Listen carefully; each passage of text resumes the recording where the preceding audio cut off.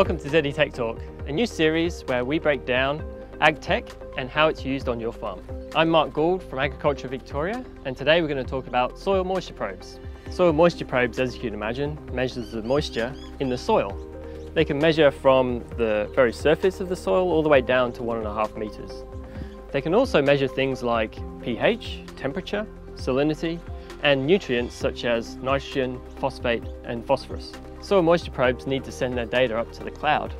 So they have a mechanism of either attaching the connectivity directly to the probe, or it's attached via a cable to a node that will then send the data up to the cloud.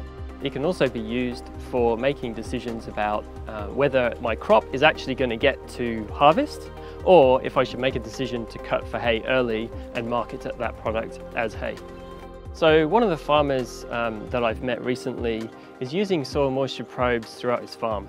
He has 3 different types of soil across the farm, and so he places a soil moisture probe in each of those soil types.